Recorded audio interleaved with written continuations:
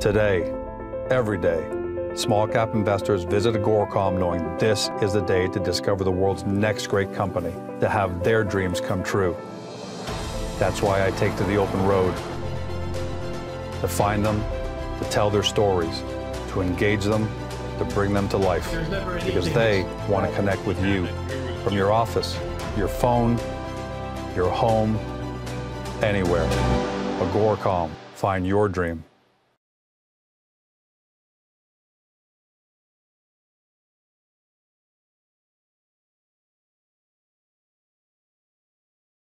Welcome to CEO Interviews, a production of Agoracom in which we speak with small cap executives about their companies and what's developing. With us today, I'm happy to have for the first time Trevor Richardson. He's President and Chief Operating Officer at New Age Metals. The company trades on the TSX Venture Exchange on the stock symbol NAM, New Age Metals.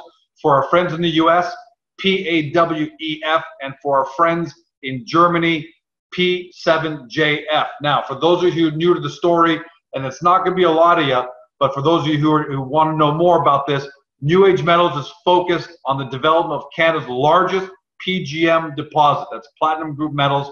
We'll talk about that in a second, but it's really big. It's the River Valley PGM Project, which is located up the road in Sudbury.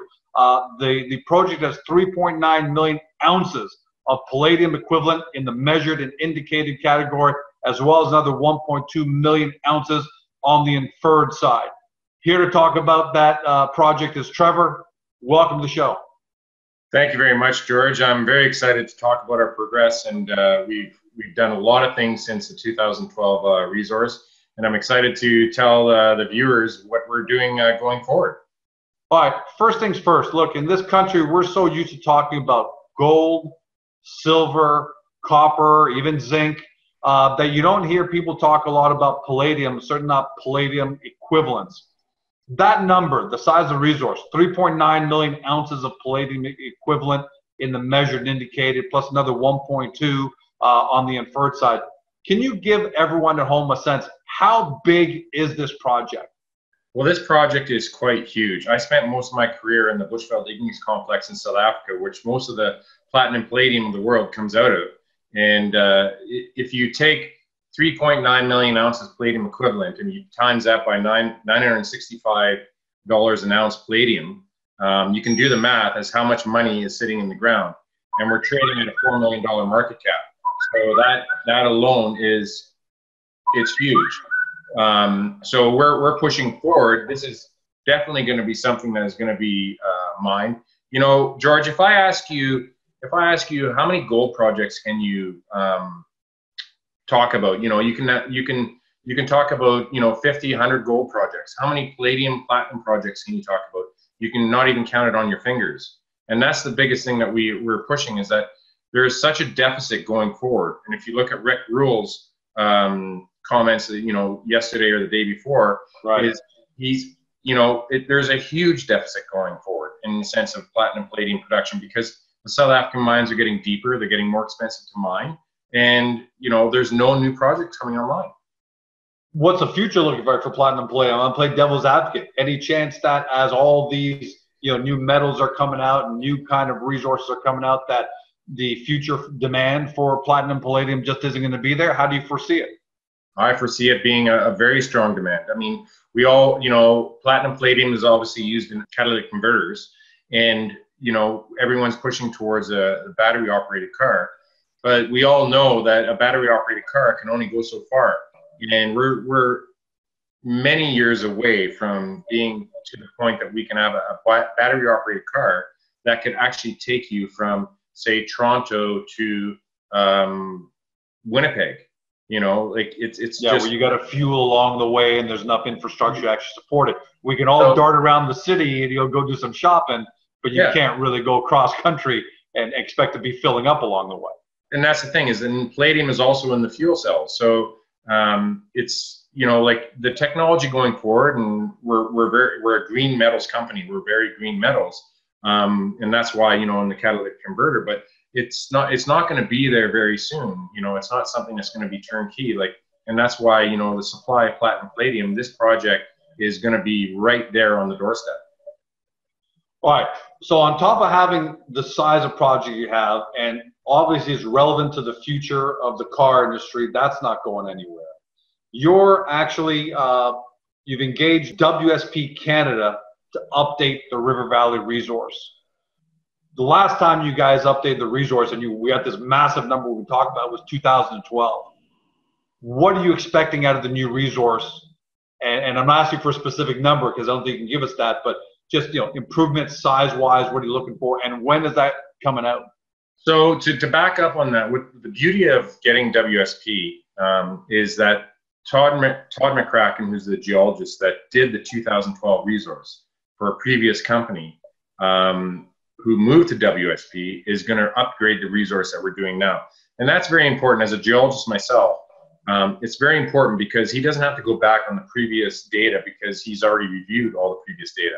We have every single borehole drilled to date, $30 million spent on the northern area, $5 million spent on the bottom area, $35 million spent to date. And he doesn't have to go back. He's got all the data. So for him to move into the resources, it should be a very quick and seamless operation. So we're looking probably towards January, February next year, where we have an upgraded resource. Now, when you talk time for PdEq, when you talk numbers, I think it'll be a substantial upgrade because it's from 2012 to 2017 from all the work that we've done. But also, it's also including the $5 million that Impala Platinum has spent on the southern portion, and that's going to be included in the resource as well. All right. So to me, there are no weaknesses in this project. It's just a tremendous project. I've actually driven to it. I drive up for anyone who lives in or has visited, you know, Toronto. That's almost everybody in the mining space. You just go up the 400 north to get to Sudbury. You know, take a couple of side roads, and you're there, right? Yeah, you can drive a car right into the outcrop. You can, right. Like we had a visit about a month ago. We had 42 people on the site visit, and 5 of them were cars. And, you know, a car drove right up to where we would potentially put the open pit. I mean, this is probably one of the most undervalued companies I've seen ever, in the sense of how much metal is in the ground and what we're trading at. So what's your plan for 2018? Because it sounds like you're waiting for the updated resource to really power out the new numbers. Is this going to be the resource estimate that finally takes new age metals over the edge and people really start to recognize, holy moly, this thing is undervalued here? And what do you plan to do in 2018 to get those numbers out to everybody? Well, I think if you look at palladium, for example, it's probably the top trading metal. Well, it is the top trading metal this year. And if you look at North American palladium, which is the only producer in North America, in Canada, just outside Thunder Bay, their stock has gone, you know, it's gone up. I don't know the exact percentage, but it's gone up quite substantially. So there's a delay in the sense of where the market is actually seeing what the metals are doing.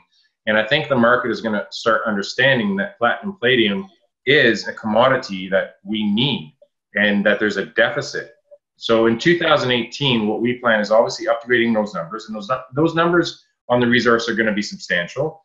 And I can't give obviously, you know, an actual number, but from 2018 onwards, we're moving towards a preliminary economic assessment, PEA. And that's where we will, you know, have an actual, you know, pit design, you know, MPV, IRR, and we can actually have numbers where there's value to the project. You probably don't have the numbers yet, but is it a reasonable number? Is this to get River Valley into production? How close are you because I don't think we've ever had that conversation, but how close are you to River Valley actually going into production? From both a logistics point of view, which is pretty easy because of where it's located, and a financial viability point of view, because is this one of those projects perhaps, I know some companies, I won't name their names, they got these big resources, but they need $1 billion in order to get the project up and running, and you just can't find that. You know, are you in that reasonable, financially viable, you know, area where a space where it shouldn't be that difficult to get River Valley producing at some point? No, and that's, George, that's actually a good question in the sense that Our real benefit is that we're only 100 kilometers from Sudbury. North American Palladium trucks their concentrate over 1,000 kilometers to Sudbury. So we got a metallurgical complex right next door. So we can concentrate on site and then truck 100 kilometers to Sudbury and then sell our concentrate. So it's actually, and the other side of it as well is that if anyone wants to look at our presentation online, if you look at the northern portion of our property, it's all under mining lease. So it's turnkey. So we could literally start mining tomorrow. We just have to have those numbers. Only a matter of time then, Trevor. You've been around this industry a long time. You're not a hype guy. You're not a guy that works on promotion. You're a real fundamental guy. Is this only a matter of time until River Valley, achieves its proper valuation in the market, because it actually is going to have this resource update? It is going to start producing at some point. At that point, all bets are off. There's no doubt in my mind that this is a mine. Okay, now to go back in history, I actually worked on this project when I was in university before I went to South Africa and spent 10 years on the Bushveld Igneous Complex. And this is a mine. And and it's bigger than we even can fathom. We can't just keep going back to market to drill out 16 kilometers of strike.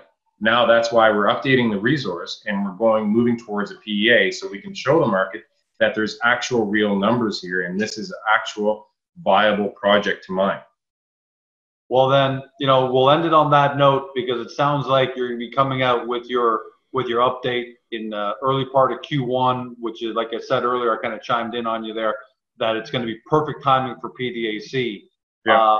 So we're looking forward to having you back. And by the way, you are the new face of New Age Metals now and of this River Valley project, because for the longest time it was Harry Barr, very accomplished, very successful at getting everything to this point. But you're the new face. What do you bring to the company that's in addition to what Harry was able to do? As the young, real knowledgeable guy who's been on this project all these years, probably fresher than most of us. What do you bring to the table that gives you great confidence for 2018? Well, I spent most of my career in the Bushveld Igneous Complex, but more importantly, I have a private company in South Africa called CCIC that does 100% of all of Anglo Platinum's exploration work in the Bushveld, and it still has been doing since 1999. Wow. Which spent the $30 million on the project PFN, or New Age Metals, River Valley. And so I've got a history in this project. I've known the project.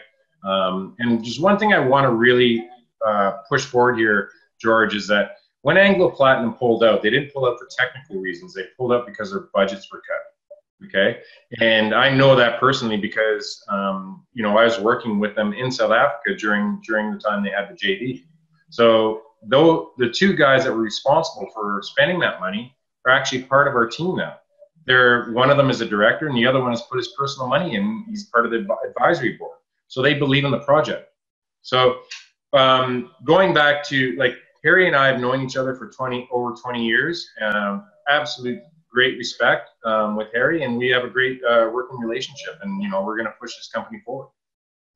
Trevor, it's been awesome having you on the show for the first time. What I really like about what you bring to the table, personally speaking, after having this interview done, is the quiet confidence that you got there. You're not stretching for answers. You know what you got. You know where it's going to be, and you've got that really great confidence, and that plays through. And I hope everyone at home is realizing that it is only a matter of time till River Valley becomes something quite substantial, and at that point, you probably want to be on the train. Yeah. We can't tell you what to do. You've got to do your due diligence. Get to the company's website. Get to the New Age Metals website. Also, get to Agoracom. We've got full profile, full overview there that sums it all up nicely for you in under 5 minutes. Watch previous interviews we've done, and coming soon, you're going to see this, but you're actually going to be able to start talking with Trevor online as well. But we'll save that. For another day. But Trevor, thanks so much for joining us today. Thank you, George. You've been watching Trevor Richardson. He's President and Chief Operating Officer of New Age Metals. The company trades on the TSX Venture Exchange under the stock symbol NAME. AM for our friends in the US, PAWEF, and for our friends in Germany, P7J. That's the symbol on Frankfurt. Thanks for joining us. Have a great day. Do your due diligence. Don't say we didn't tell you so when it comes to New Age metals. Talk to you soon.